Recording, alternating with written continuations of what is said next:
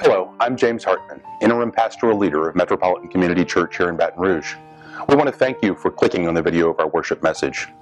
To see the entire service, including music, prayers, scripture readings, and our children's moment, please go to our Facebook page at facebook.com/MCCBR. Plus, you're always welcome to join us live on Sunday mornings. We stream at 11 a.m. Central Time. Stay tuned after the message for more information on how you can stay in touch with us. So hello everyone, welcome to MCC Baton Rouge. Woo-hoo! Wow, it is a pleasure to be here. Kay and I came over on Thursday. We've been camping at this little place in Livingston. They got a lake and they got geese and they got these two swans named Boudreaux and Thibodeau. And we have done nothing but eat and sleep and play on TV, on the computer games and watch TV. We've had a very relaxing, hot, oh my God, hot few days. Yes. If the air conditioner had died in that camper, we was going to be knocking on Robert and Mark's door, because I'm telling you. But I'm so glad to be back with you today. And I picked this particular scripture for you today because I thought, you know what? Sometimes people need to understand that cuddling with church folks is kind of like cuddling with porcupines. So we all get on each other's nerves sometimes. Have any of you ever been out to San Francisco, California, crossed over the Bay Bridge into the giant redwood forest? Yeah. I was lucky. I got this boondoggle trip from my old company I worked with, and they paid me to go to San Francisco for a week to attend a seminar. And I'm going to confess, I didn't do a whole lot of that seminar, but I did a whole lot of sightseeing. And part of it was over to the redwood forest. Those trees are amazing. I mean, some of them, they're the tallest trees in the world. Some of them get like 300 feet high. That was just amazing to me. Some of them are over 2,500 years old. Now, you'd think that trees that tall would have a root system that went really, really deep down into the earth. But the truth is, that's not the case. Redwoods have a pretty shallow root system that reaches only as wide as the branches reach out. So you picture, let's take this down to our size. Picture a pine tree. Pine trees are tall, but they're kind of skinny, really. I mean, when you compare them to oaks and elms and sycamores, pine trees are kind of like this. So their root system only goes out as far as their branches go, which is not really that far. But the thing about the redwood trees is those roots that are under the ground are intertwined like this. They're meshed together, tied together, interlocked. So when the storms come in off the ocean, the winds blow the redwoods, they stand because they're holding on to each other under that ground. I got you, baby. I got you right here. Don't worry about it. With an interlocking root system, they support and sustain each other. If one of them, though, happens to take root some distance away from the others, typically it doesn't live to maturity. It doesn't get to be an adult tree because it's standing out there all on its own. It doesn't have that interlocked root system. These trees need each other. So do we need each other. God has given us the church, with the big C, the church, which is the body of Christ on earth. And when we're baptized into that body of Christ here on earth. Through Christ, we're bound together like those redwood trees are. By belonging to Christ, we belong to each other. And I don't know about you, but I kind of like that knowledge that I belong to a group. Amen. Because so many times I've not belonged anywhere. Yep. This is somewhere I belong. Yes. Fellowship with Christ means fellowship with each other. Yes. Through Christ, God made us a family of sorts, Amen. A chosen family, Amen. Which is really special. This is our God-given support system right here. Yes. It gives us strength to withstand life's storms, just as the interlocking root system of those giant redwoods gives them strength. Will you join me in prayer, please? Loving God, we come together as a family that belongs together in the body of Christ this morning. We ask, God, that you would send your Spirit into this place and just let it open our minds, open our hearts, open our eyes to see and hear and receive what you have for us on this day. These things we pray in your beautiful sacred name. Amen. Amen. So our text this morning tells us about the first community of believers. That had to be a pretty tough situation to be in because, you were surrounded by people of other faiths and you were this brand new religion called Christianity. And to tell the truth, they were kind of a oddball group. I mean, you were worshiping a guy that died and rose again. That's pretty fantastical things to think about when you came from the Jewish tradition where everything was written down and everything had a rule. And all of a sudden, you got this free-thinking group called the Christians. And they seem to be different than everybody else because they choose to be together and they love one another outrageously.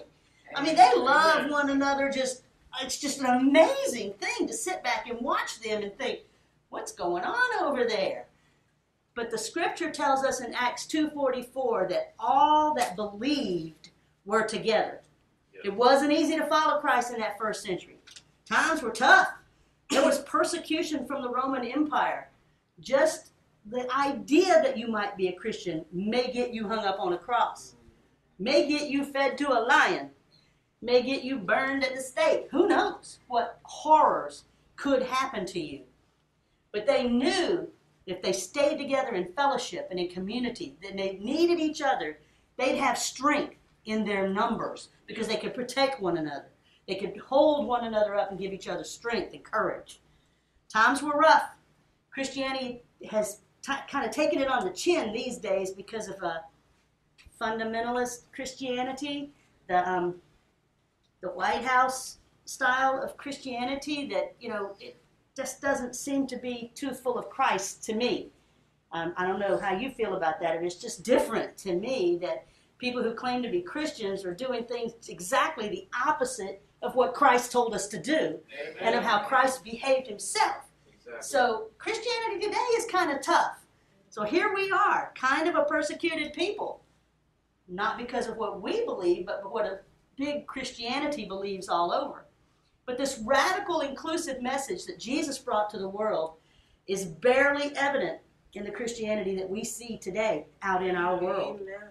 It isn't easy for us to follow Christ and truly live as he lived.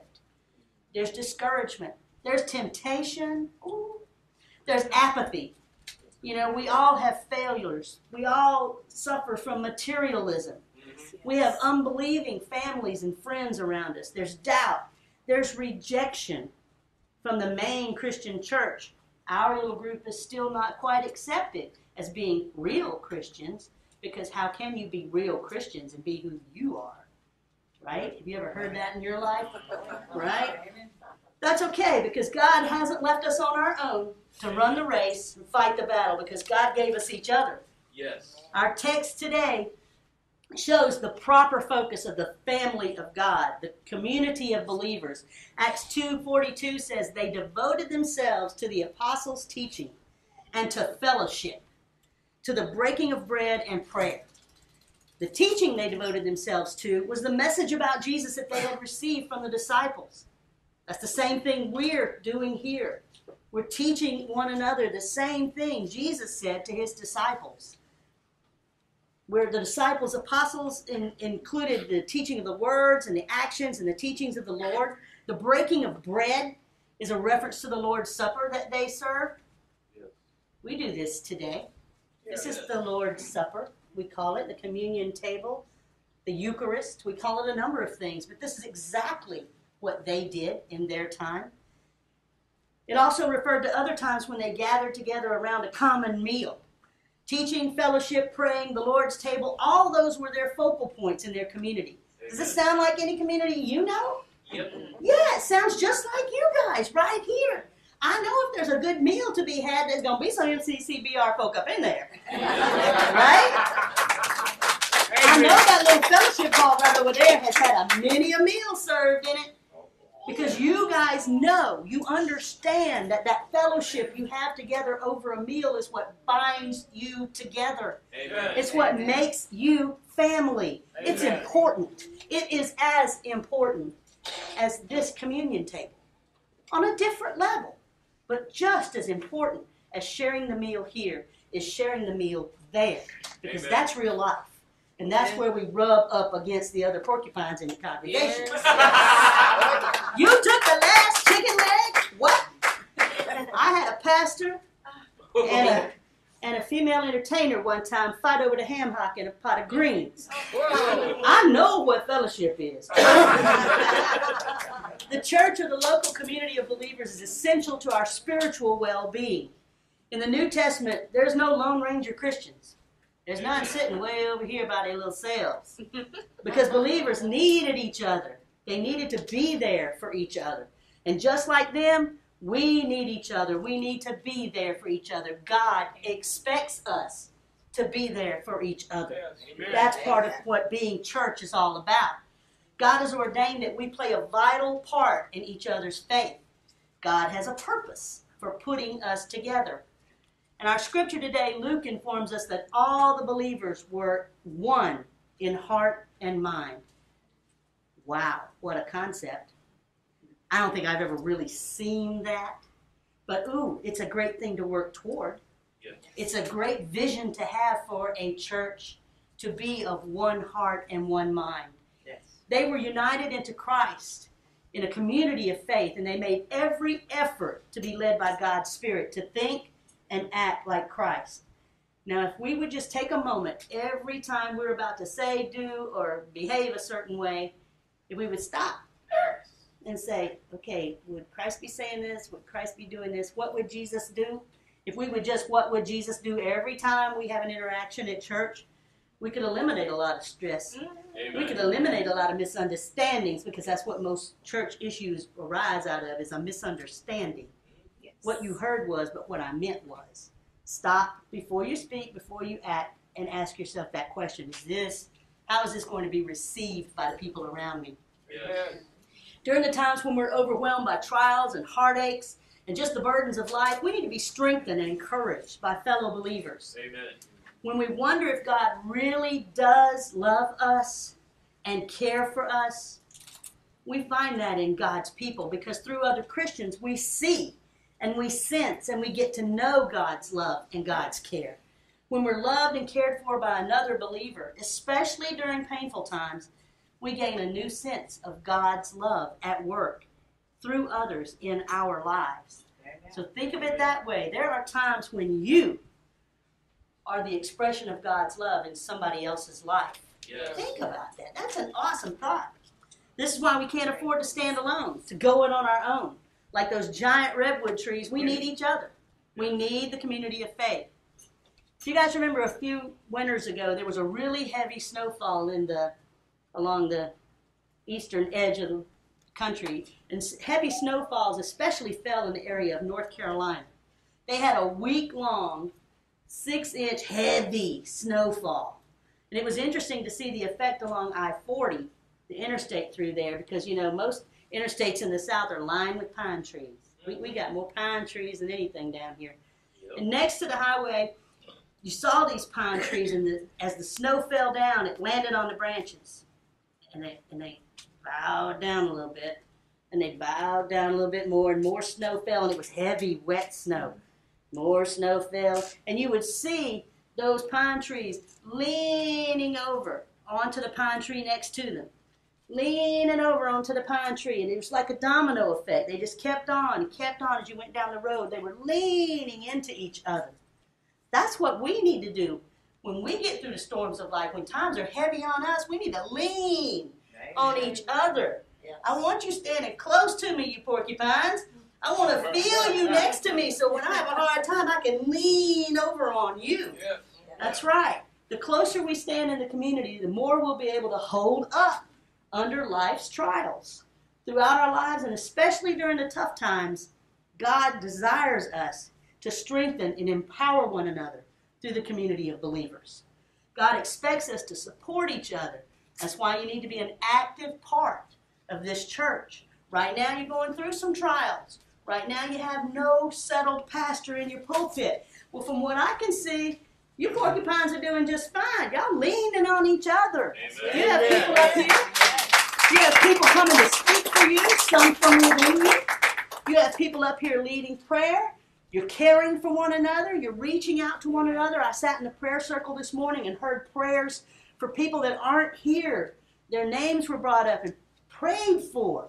We're still concerned for you. We wonder how you are, and we want you to do well. That's what a community of believers does. It stands together, even during the hard times. Yes. This community of faith is a place where you can find opportunities to minister, because our union with Christ creates ministry opportunities. Amen. Verse 44 says they were all together and had everything in common.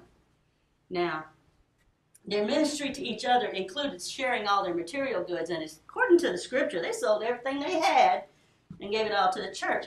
I'm not advocating that. I'm just telling you right now. You need what you need to survive, and you work hard for it, and you deserve it. But I also know that we have surplus, and we're able to reach out and help others because we have way more than we need. Kay and I, about 7 or 8 months ago, started on this plan. We sold everything we owned. Everything, except for some clothes, a few dishes, a bedroom suit that we gave to her sister, which we ended up getting back. And we put our house on the market, and we were selling it all, and we bought a motorhome, and that was what we were going to do. We were going to travel around in our motorhome and just live. But God had a different plan, which is great with us. And we're all flexible and ready to do what God says. But the cool thing about it was, as we started dragging out stuff, you would not believe the junk we had in our house. I know it's 25 years together. We've amassed some junk. We had closets full of junk. We had drawers full of junk. A garage, a 2-car garage you couldn't park a car in because it was full of junk. Oh my Lord, at the stuff we had. And it was cathartic. It just felt so, at first it was like, I don't know if I want to let that go. You know, great grandma so-and-so once touched it or whatever. We let that stuff go. And as we did, we became lighter in spirit and lighter in spirit and lighter in spirit until we had an empty house. And that was fine with us. We still had everything we needed packed in that little 35-foot motorhome. So I know it can be done. You got stuff you need to get rid of, boys and girls. That's all I'm going to say to you. But anyway, back to the sermon. If we're not ministering to one another, then a lot of needs go unmet. Yes. So we have to get up off of ours sometimes to help somebody with theirs, is what I'm trying to tell you. Amen. I know you have an active community outreach ministry here. You always collecting something for somebody. Let's see, there was panty raids. I remember that. That's important, right? There's sometimes it's making groceries. Yes. I see y'all making groceries around here for other people. You just fill up that cart and send it on to the next person who needs it. Yes, I know every Christmas y'all make bags for some group nearby here. I know it happens. Nursing home. And I know when Pastor Keith was here, because he loved animals so much, y'all would even bring in dog food and cat food and stuff like that. Amen. Tell me y'all don't understand about reaching out and ministering others. I know you do. Amen. You got that. The community of faith is also a source of guidance for us. Sometimes it gives us direction. Sometimes it gives us gentle, loving correction. Those are important words. You know, the Bible tells us to go to one another and gently, lovingly correct them if you see somebody doing something that's harmful to themselves. Remember that. Gentle and loving. Porcupine. Pull your quills in and go minister to somebody. We need a community of believers because not one of us is as smart as all of us together. Amen. Because somewhere in their life, somebody in this very sanctuary has experienced the very trial you're going through at this time. Trust me on that. Nothing is new under the sun. Nothing that's happening to you has never, ever happened to anybody else in the world. And God lets us go through those trials so that we can turn around and become a wounded healer to help someone else through a similar trial. So don't curse God for the hard times of your life. Praise God, because it's going to give you an opportunity to minister somewhere.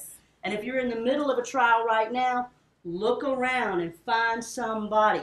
Share your story with them. And I guarantee you'll find support and encouragement somewhere. Amen. God uses us to guide others through their earthly pilgrimage because we can spare them some of the pain that we've been through ourselves. And that's important to me. I know I've had some painful times in my life, and I can turn around and say, hey, baby, I experienced that too. Let me help you through this. It's important. God gives us wisdom for the journey as we study the Word and pray together. We need to look to the Lord's people to be more carefully guided on a good path in life. You know, I can trust you to help me stay on that good path. As we share our lives together, God counsels us with advice, and that improves our relationships with God. It also improves our relationships with each other. Yes. God guides us during proper priorities, values, morals, and ethics. That's how God guides us. And we turn around and share those with somebody else. Amen. Through our interactions with each other and through the study of the Word, we can make right choices, good choices for ourselves, and spare ourselves a little pain down the road, right? Yes. Amen. Amen. Through the community of faith, we're guided into paths of righteousness, and we're able to resist the deadly ways of the world. It's a fact. We all need the community of faith more than we realize, because outside these doors, there's a world lurking, just waiting, just waiting to pounce on you. So when you come in here, be strengthened, love one another, strengthen one another to walk outside of there. Now, I'm going to tell you, being in a community of faith isn't without its difficulties and its frustrations. It can't be any other way because it's made up of people, right? We're all just humans. None of us are perfect. If we were, we wouldn't need to be here. The mark of community, true biblical community, is not the absence of conflict. It's not the absence of difficulties. It's the presence of a reconciling spirit. Amen. Amen. Yeah, every now and then in our humanness, we're all going to do things to rub others the wrong way. We're all going to do things to offend others. It just happens because we're people. And at times we're all going to be hurt, maybe really deeply hurt.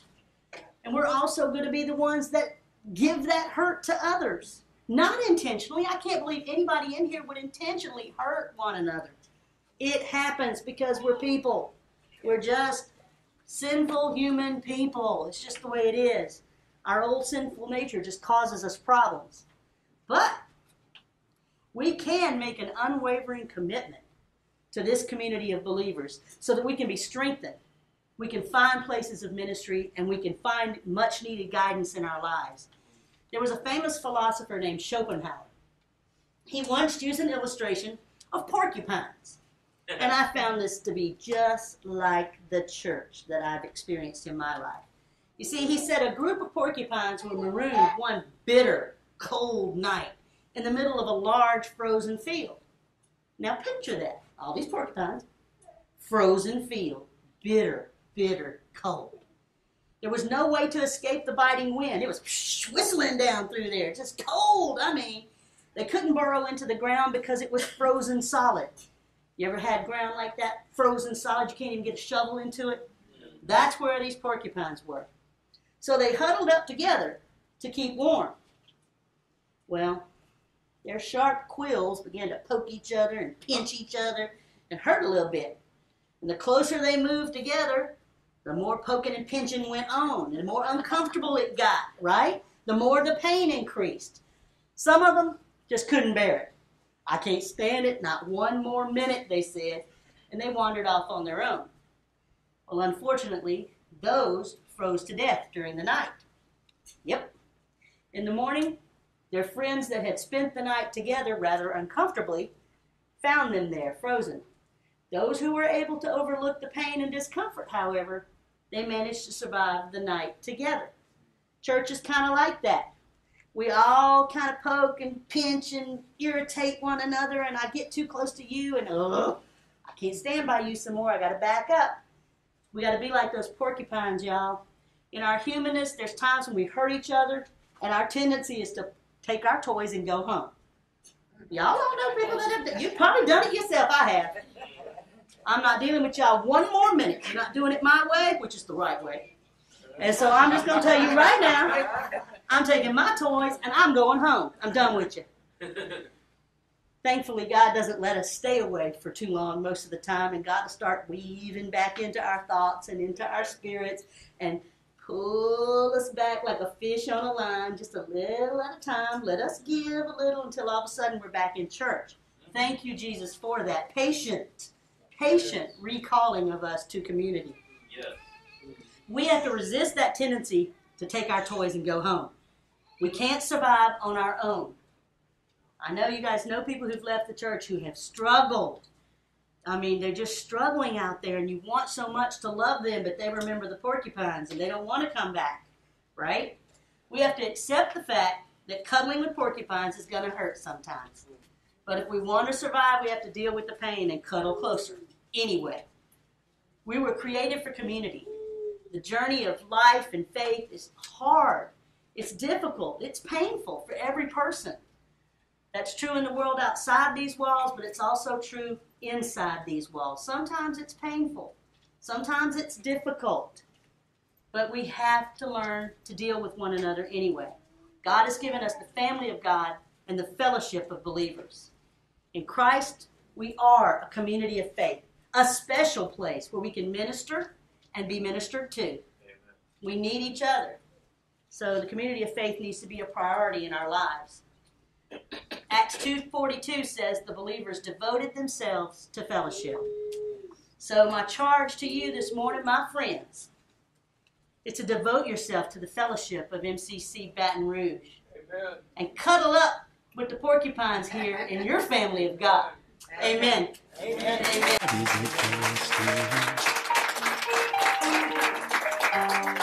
Who then is it now? Who's so certain? Again, thank you for watching our worship message on YouTube. Subscribe to our YouTube channel to get notified of our other posts. You can also watch our worship service in its entirety at facebook.com/MCCBR. And you can watch us live every Sunday morning at 11 a.m. Central, streaming on Facebook. Please also visit our webpage at MCCBR.org, where you can see our calendar of events and learn more about our church and our denomination. Please also like our Facebook page so you'll be notified of upcoming events and other posts. Thanks again, and have a very blessed day. No one can deny what the Spirit is doing, and nothing can replace or destroy the work in you. Oh, so when it seems like no one cares and even God is forsaken you, just remember that those He called are justified, are glorified. Not even life or death, not even wrong